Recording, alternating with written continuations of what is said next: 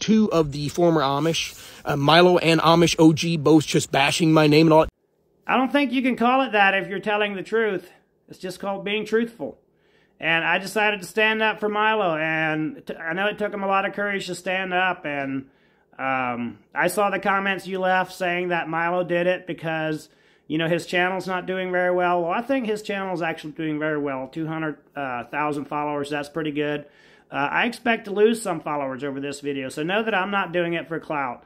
I know a lot of my followers follow you as well. They're probably going to get upset with me, but since Milo had the courage to stand up and all these other ex-Amish have had the courage to stand up and say how they really feel, I'm going to do the same thing as well.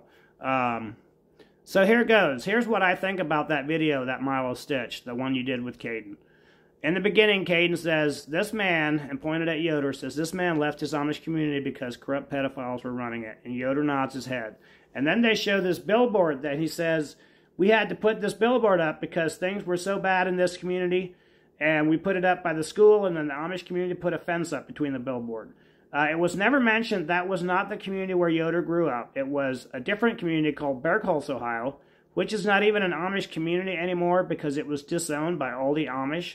The only person who thinks that they're still Amish is the leader, Sam Mullet.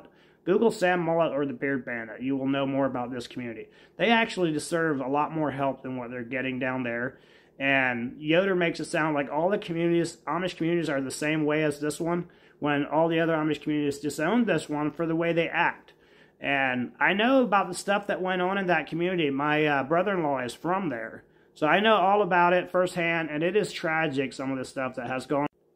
The next part of the video showed some Amish kids, and it said we had to smuggle some phones into these kids to help them out, and we charged them money. And then when Milo called you out on it, you know, you were pretending to be saving these kids from these people that wanted to hurt them. You know, and then when Milo calls you out on charging these kids who didn't have any money, you said, oh, they were 21, 22 years old. You know, they were adults. So that also doesn't add up because an Amish adult can just go into town and buy whatever he wants. I had access to my own horse and buggy and was allowed to take it into town by myself at 16 years old. By 18, most Amish kids would have that ability. And I just wanted to add, maybe read Matthew 6:1, and also maybe Matthew 18:33 through 35 might be kind of. And know this, while there may be some Amish people who aren't good people, to label the whole community as such just because of the actions of a few is not right and is not just. And Amish people also deserve forgiveness if they are repentant.